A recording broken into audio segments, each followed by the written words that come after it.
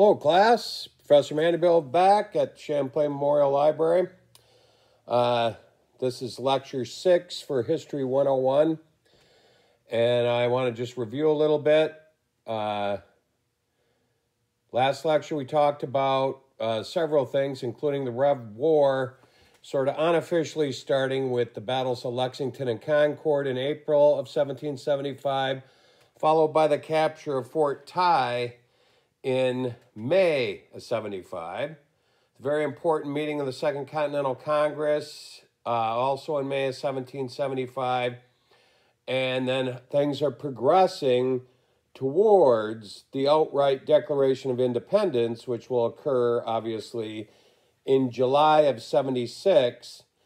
And the final thing that we want to mention that happens in 1775, if we go back to our original handout here, the very last item on the bottom, the Prohibitory Act, passed in December of 1775 by Parliament in response to things heating up in the colonies, and also in response to the outright boycott that the First Continental Congress had placed upon the Brits, both their manufactured goods and not selling them raw materials.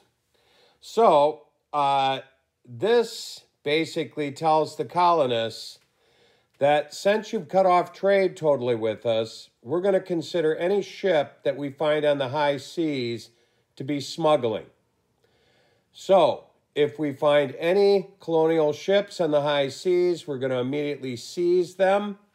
They will become property of the British government. The crew will all then be immediately, I guess you could call it, drafted into the British Navy, and they're going to have to serve on British naval vessels patrolling the colonial coast, looking for other privateers who are engaged in the same quote-unquote smuggling activities that Parliament has deemed this.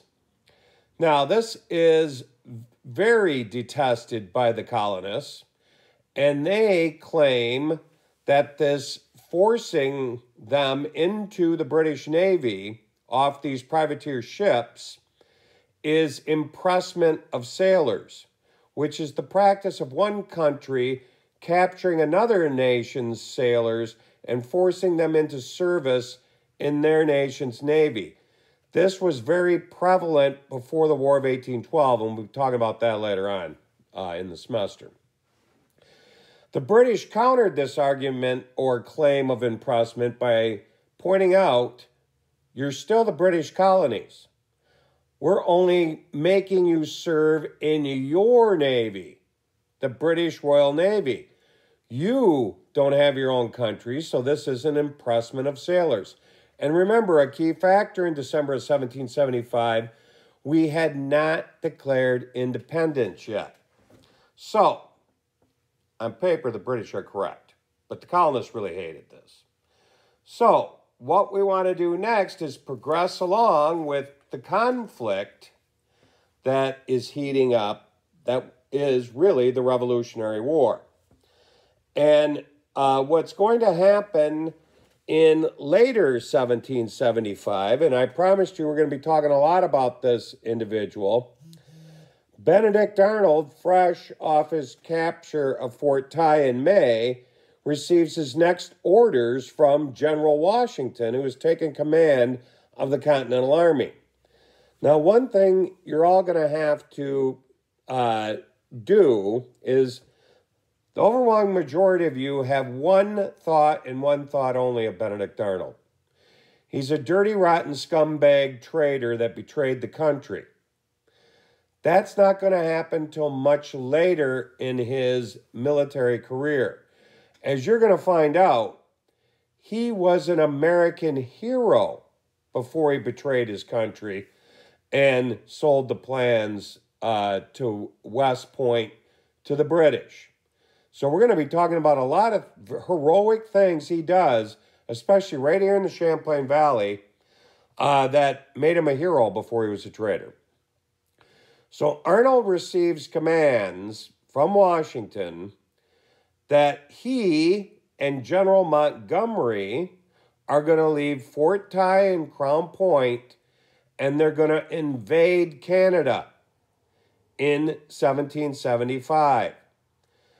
This is all going to happen. If you take a look at your map on page 141, you can see the trek that Montgomery takes in 1775 on Lake Champlain on the St. Lawrence. And then you'll notice that Arnold leaves Newburyport, Massachusetts, sails to the mouth of the Kennebunk River in Maine, and that's the route he's going to take to Quebec City.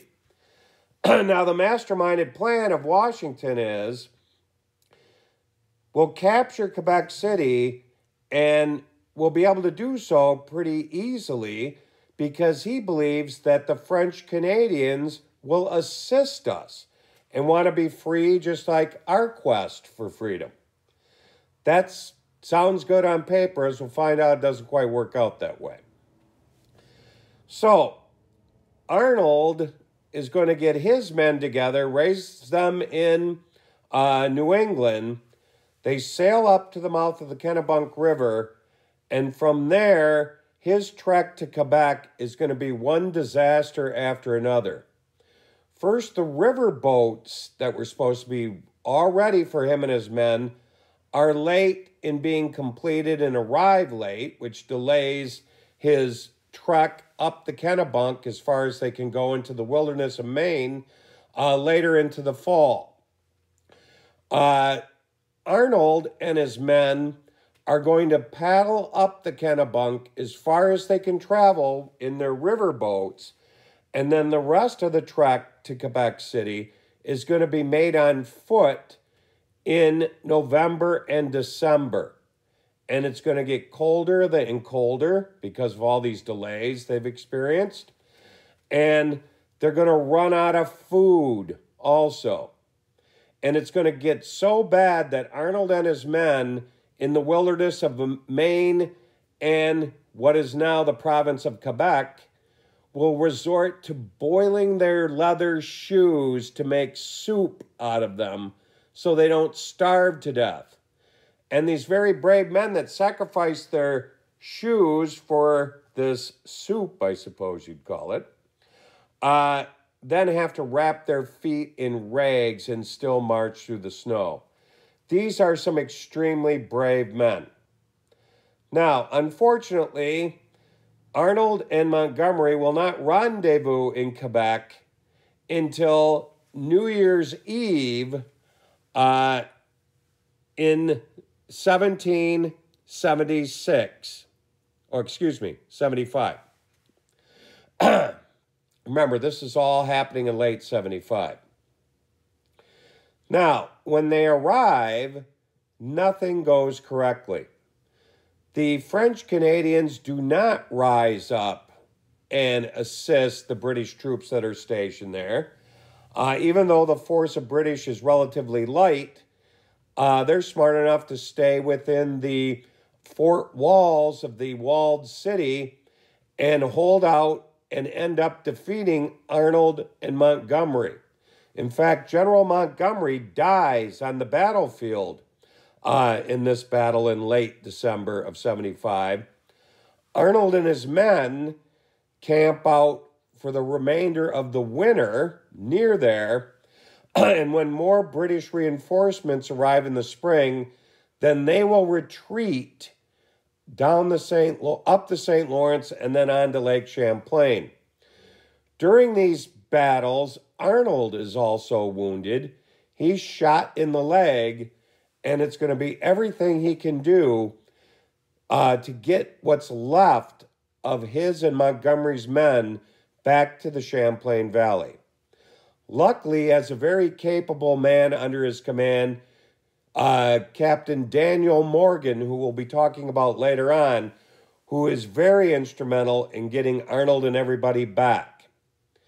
Now, they're going to make their way back down the Richelieu River in May, and on their way down the Richelieu River towards Lake Champlain.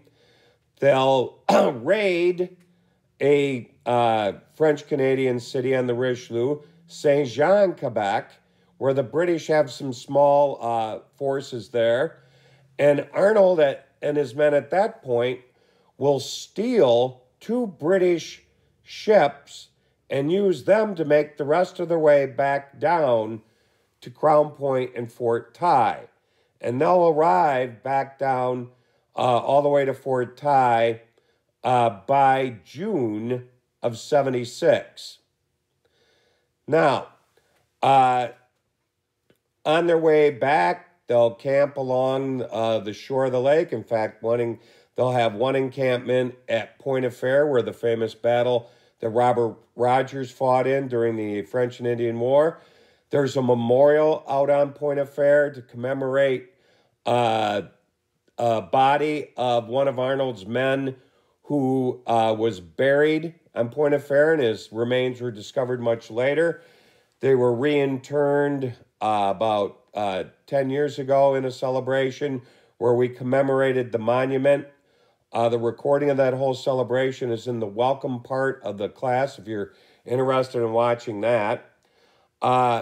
And another problem that Arnold and his men in Morgan had to deal with, a lot of his men were coming down with smallpox. Now, that's probably what caused the death of one of Arnold's men that is honored at Point of Fair. So when they do arrive at Crown Point, they're going to separate all the men who are suffering from smallpox. They're going to isolate and quarantine them on the Vermont side, near where Chimney Point, Vermont is, at the Crown Point Bridge today. If you travel north from that bridge on your way to Vergennes, there's a little area directly north of the bridge, and you'll see it labeled Hospital Creek. It got its name because that's where they built some hospitals as infirmaries for these men who were very ill with smallpox after the return from the invasion of Quebec. This invasion failed, but not for lack of trying, by Arnold, Montgomery, and Morgan. Now, Arnold waits his next orders from General Washington. Washington next, in June of 1776, is going to order Arnold to build America's very first navy right on Lake Champlain. Now, Washington knows that the British are putting together a navy up on the Richelieu River. They're building it there, in fact, at Saint-Jean, where Arnold stole those 2 ships earlier in the year. And their plan is to invade New York via Lake Champlain. So in order to counter this invasion, Washington orders Arnold to sort of become Admiral Arnold also. The reason why he selects Arnold is the only man that Washington has with any real experience on ships. Arnold's father was a merchant, owned a fleet of ships, and Arnold sailed to the Caribbean and Europe with his father on many occasions. So he was comfortable around a ship. Arnold will go down to the very southern end of Lake Champlain in a place that was called back then Skenesboro. Now, Skenesboro was what is today the city of Whitehall, New York. But back in this day and age, it was called Skenesboro because the person that started this small village, which had a wood mill and an iron forge, was Philip Skene. So Arnold goes there because there's an iron forge, there's a lumber mill to build his navy. He brings in shipwrights that he knows from Connecticut, where he's from, and they commence to spend the entire rest of the summer constructing the American fleet. He's going to take his men Excuse me, I need a drink of water here. And he's going to train these foot soldiers to be sailors. He's going to put together this navy quite quickly, and by August, he's sailing this navy around on Lake Champlain, training these men, teaching them how to fire cannon and so forth. And he's up and down the lake looking for a spot to best engage the British fleet that is near completion, that will no doubt come down onto Lake Champlain from the Richelieu River, and it's going to be commanded by General Carleton. So, all of this is going to lead to the famous Battle of Valcour that happens right in front of Clinton Community College. Now, also in the meantime, one thing you need to also remind yourselves of, the Continental Congress has met again, and in July, well, really late June, they send Thomas Jefferson off to write the Declaration of Independence. He brings it back to the Continental Congress. They approve it on July 4th, 1776, and we declare our independence. Now, you have a copy of the Declaration of Independence in the back of your textbook that you can take a look at. And in it, Jefferson lists the grievances against the King of England, against Parliament, and then basically sums it up saying, we have no choice. You've made our lives so miserable that we must declare independence. Obviously, the Brits look at this a different way. We're all treasonous devils. So, that has occurred while Arnold's building the Navy.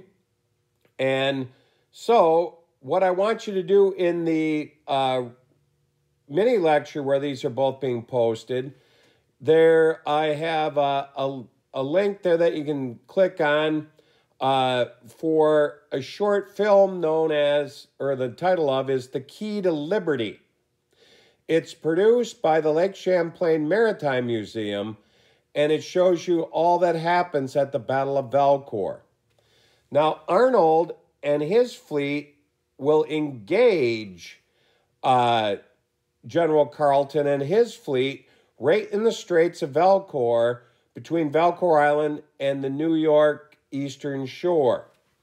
This battle will take place, and Arnold and his small fleet are greatly outgunned and outmanned by the professional British Navy that they've constructed up in Saint Jean, Quebec. And after the first day of the battle, as you'll see in the film, Arnold's men really take a licking. They lose several ships, a lot of men are killed, and they're regrouping because not only have they suffered major losses, but they also are running out of gunpowder.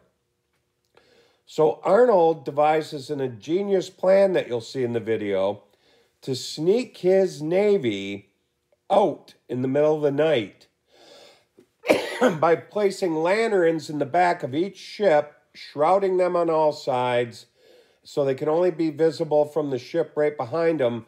They're going to hug the coast in very shallow waters, and they can do this because of all of Arnold's boats are flat-bottomed. The British boats are sailing vessels with deep hulls and keels.